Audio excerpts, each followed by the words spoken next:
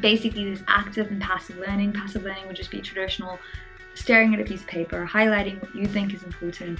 Active learning is more testing yourself as you read information, questioning what things mean, how does this fit in, what did I think before, what have I now learned. And what tends to happen is you spend less time studying, more time active learning, and you retain more information. This video is for Leah Jasmine.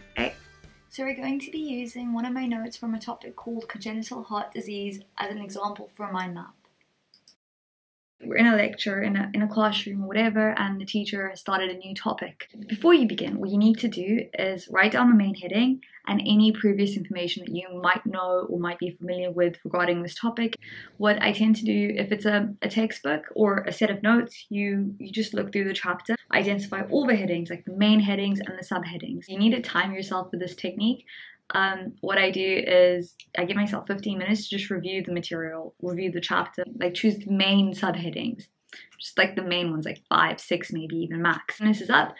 Look at whatever mind map you've been working with, which is headings and subheadings, and take the mind map away and draw it from memory, and you'll be surprised. I know this sounds ridiculous, but you actually remember quite a lot because you remember you just put the bare minimum information on a piece of paper.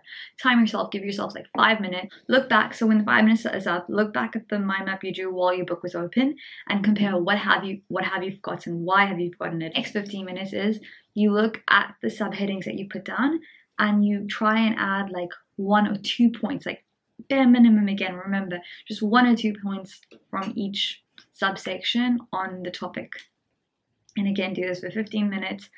Remember, keep it as little as possible, because at the end of 15 minutes, what you're going to do is hide the piece of paper and close the book that you've been working with and recall everything from the beginning, headings, subheadings, and the subheading. Once that's done, that's like a 45-minute session, because that's another 15 minutes and 5 minutes. You take a break. You've got yourself a nice basic piece of paper, whatever topic you're learning. Evening, I would draw the whole thing again from memory. You're obviously going to forget stuff. Go back, try and understand why you've forgotten stuff. The next day, you draw the mind map again, and you'll be surprised just with that 45-minute session of active studying. You remember quite a lot. So I would stick with this main like mind map, and maybe after 3 days, based on the spaced repetition curve, which we'll be inserting there.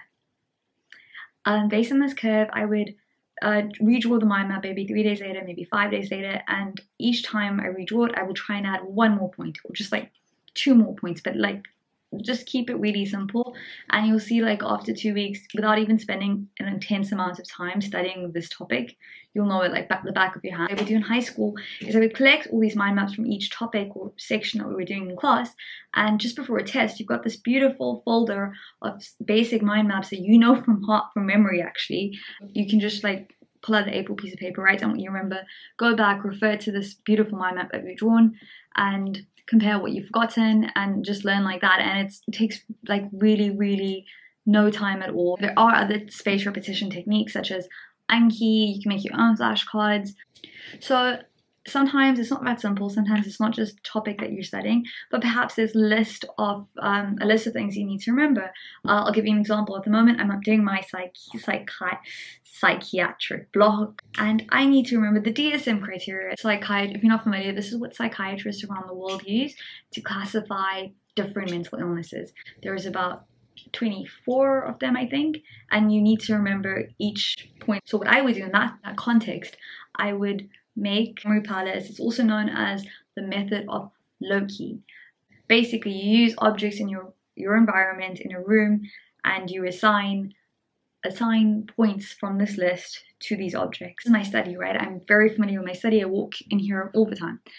And then when you close your eyes, you can assign each object in this room, or whatever room you're familiar to something that you're learning about. The laptop, and the laptop could suddenly be depressed, like it could be a blue laptop, for instance. And then I'd visualize the room and be like, okay, depression's one of them, and then add character to this laptop. Like another tactic, it is basically the method of Loci, is your routines. Like I know people love watching morning routines and evening routines on YouTube, but like what you do every morning. So like you wake up out of bed and you check your phone. So you put your alarm off, and then you assign putting your alarm off to a certain topic. That's how you remember stuff in order. So that's really helpful when you're doing science, like photosynthesis in high school. That's just off the top of my head. And like obviously you don't need to learn your own routine. So what I would do is I'd write down 1 to 10 whatever my routine is and whatever topics.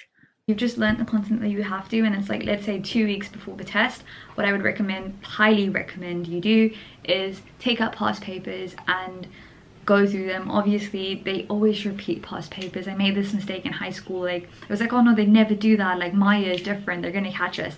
But no, like you could know every single word from your textbook off by heart, and you could not have gone through any past papers and they will still, you'd be, the person who just memorized the past papers would be better off. I just want to say thank you for watching the video. If you have any other requests, please DM me on Instagram, email me, put it in the comments below, and like and subscribe if you like this video.